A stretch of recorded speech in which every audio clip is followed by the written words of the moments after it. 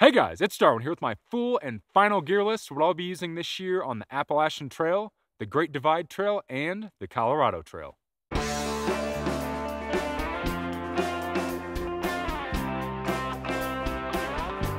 Alright, so after spending quite a bit of time in 2019 trying out new gear, getting things dialed down, I have my full and final pack setup, my full gear list of what I'll be using this year for my section hike of the Appalachian Trail, my thru-hike of the Great Divide Trail, a thru-hike of the Colorado Trail, and even shooting down to Peru to shoot a short film. So a pretty diverse year of adventures. And I'm basically going to be using the exact same pack setup for all of that, but it's bound to happen that something might not work out, that I might switch something out, and in case that happens, I plan on making a video in between each hike, showing you what I'm switching out, showing you what didn't work and what worked. And also keep in mind that because I am shooting a lot of video, I do have more camera equipment than most thru-hikers are going to have on these trails. And because of that, for this video, I did two base weights, one base weight of what I'll be carrying and another base weight without that extra camera equipment. So let's open the pack up, I'll spread everything out, we'll talk about the gear individually, and then at the end, I'll give you my base weights. Alright, so first off, I have my pack that I'll be carrying all of this year on all of my hikes, which is the Waymark Evolve. So the Evolve is a 35-liter frameless pack with a 1-inch removable hip belt, and on the front, on my shoulder straps, I do have a little clip made by Peak Designs that I actually clip my camera to. So most of the times that will be up there, easily accessible and ready for me to take a shot. Moving on up, because I am starting with a pretty wet trail this year with the AT, and then I'm probably going to get some rain on the Great Divide Trail, is a pack liner. And this pack liner is made out of a material called Nylofume. Really great, nice and big, has plenty of room for everything in my pack, plus a little bit more. Cruising on over is my tent of choice for this year, which is the Z-Packs Altiplex. It's a DCF tent, it takes one trekking pole. I'm pretty jacked about this tent. Z-Packs used to make it, and recently I actually helped to bring it back. And with the tent, I have 10 of the Easton Nano aluminum stakes. These are the 6-inch stakes, and so far these have basically been the best stakes I've ever used on the trail. Super dependable. Cruising on down is the return of the ass pad, ladies and gentlemen. So for about a year, I kind of stopped carrying an ass pad, but now I am carrying a kind of a cheap version of the one that I used to carry. So the ass pad is back. Cruising on over is the start of my sleep system.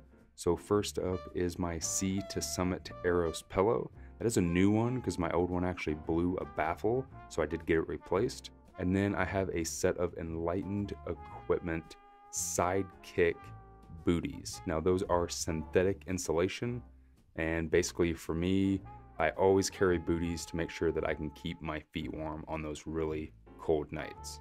Next up in my sleep system is something that I have used for basically my entire hiking career, and that is a Thermarest Neo Air X-Lite.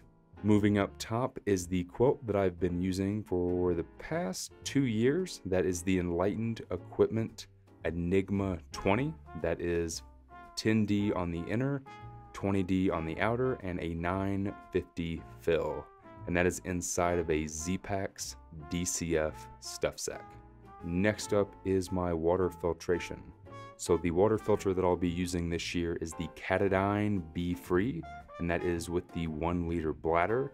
And then next to that is just a cheap disposable 1 liter water bottle with a flip cap, the Flip Sports cap. Next up is my cook system. Yes, that's right, I am cooking again on trail. So my cook system of choice is the Snow Peak 700 titanium mug, the one I've had for years. I'm using the BRS ultralight stove. I have a small light load towel to be able to clean out my pot. whenever it's dirty, a Bic Mini lighter, and then a long handle Sea to Summit Alpha aluminum spoon. And then this year I'll be keeping all of my food in my Hilltop Packs DCF custom printed Outdoor Evolution food bag. And then sitting right on top of that is a small Z-Packs DCF rock bag and 50 feet of line. Next up, we have the start of my electronics. So I have some random cables, a couple of little adapters for the end to make sure I can charge everything, a SD card transfer to make sure I can transfer my footage onto my phone. Next up, I have a RAV Power 18 watt quick wall charger, and this year I kind of upped my power and I'm carrying an Anker 20,000 milliamp PD charger. Up top from that is my favorite headlamp, which is the Yuko Air 150 rechargeable headlamp. Then I have a Rology cork massage ball. I use that to basically roll out my muscles at the end of the day. A small Swiss Army knife that has the scissors and a knife and a toothpick and basically everything that I need on the trail. A small thing of sunscreen and a small thing of chapstick. Next up is my first aid, hygiene, and repair kit. So everything is kind of in this one bag. About everything that I need to either take care of myself or take care of some gear on the trail is all in this bag. Next to that, I have a thing of toilet paper, or as I like to call them, shit tickets, and my Deuce of Spades trowel to make sure I'm practicing good leave no trace. And basically all of that will fit inside of my Hilltop Pack custom made ditty bag. That is a DCF ditty bag with the Outdoor Evolution logo on it. Moving on over, we have my wallet, which is made by a company called Roam. So I keep all of my cards and all of my cash in that. I have my iPhone 11 Pro that I can use for navigation, editing all of my videos, photos, and a set of Apple AirPods because I am an avid podcast and music listener on the trail.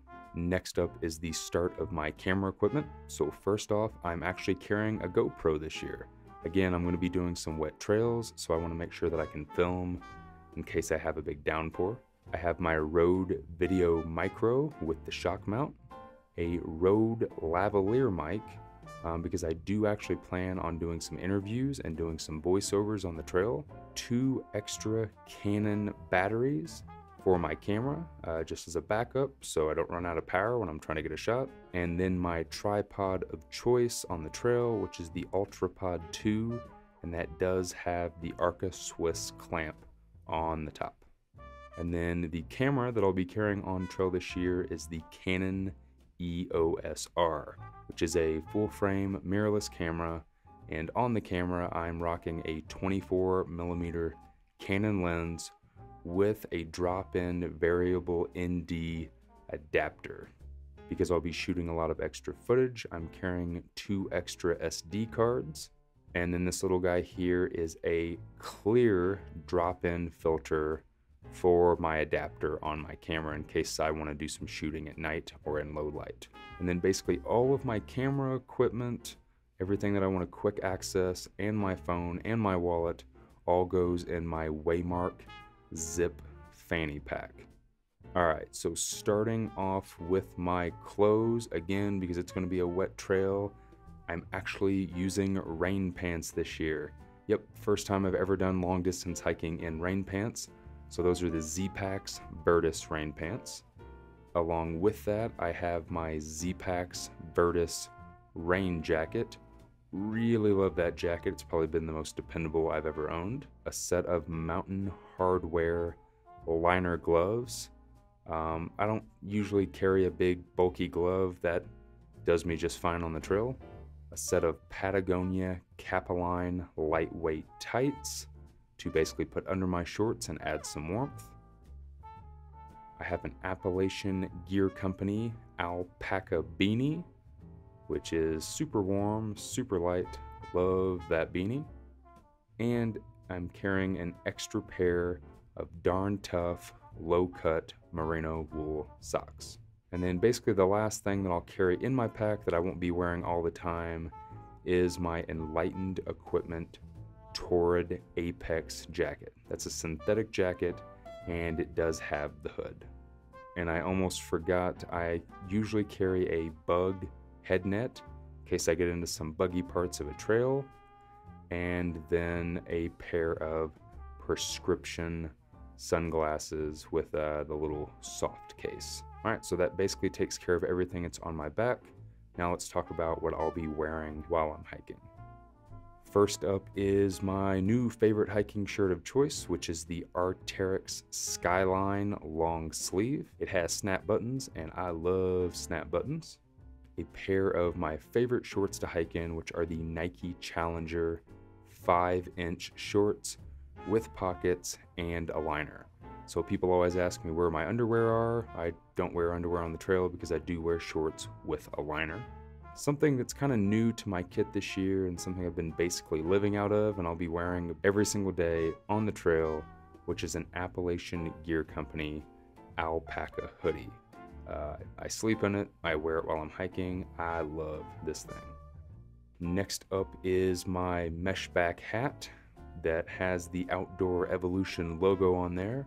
I actually hope to have some more of those coming really soon for everybody that's been asking. My tried and trusty old buff. This is a UV buff, so it's also really good to kind of put around my hat for sun protection. I have a set of darn tough, low-cut merino wool socks. Those are the light cushion version. One on my feet, one on my pack. And my new favorite shoe of choice, which is the Ultra Temp 1.5. And inside there, I do have a set of custom made insoles. And then the last thing that I will be basically carrying, especially on the AT every day, is my Nock carbon cork trekking pole. Now this is the prototype of the new one that's coming out, and then I also do have some duct tape to wrap around it, just in case I need to make a repair when I'm out on trail. All right, guys, so that's it. That's everything that I'll be carrying, starting at Springer Mountain on the AT and taking all the way to Durango, Colorado at the end of the Colorado Trail. I'm pretty overall happy with this pack setup. I tried really hard to kind of get my base weight down to a nice small pack setup, but still afford myself all those extra luxury items like the extra camera equipment.